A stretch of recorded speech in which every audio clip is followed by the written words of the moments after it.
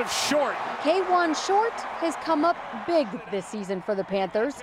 The third-year pro notched 11 sacks, a franchise record for a defensive tackle, and was named to the Pro Bowl. He grew up on the tough streets of East Chicago, along with his childhood buddy, E'Twaun Moore, a guard for the Bulls. We grew up together, been known each other probably since we were like 5 years old. Grew up right across the street. He's loving, fun, caring person. Real silly and real outgoing. Just happy and proud to see him win the Super Bowl. Kawann and E'Twaun played basketball together at East Chicago Central High School, winning the 4A state championship in 2007.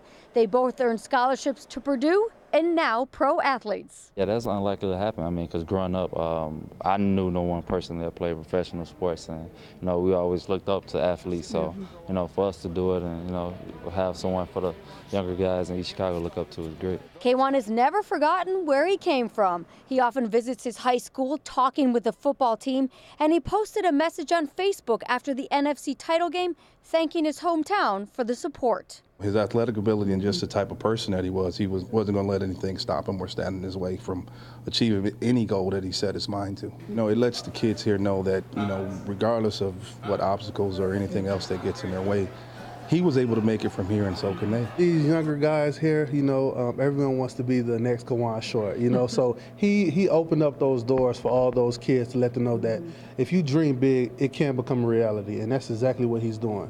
In East Chicago, Megan Malachy, CBS 2 News. Kawann Short definitely coming up big. His high school is going to have KS Day on Friday, and the football team's going to gather at the high school to watch the Super Bowl on Sunday, of course, right here on CBS 2. Yeah.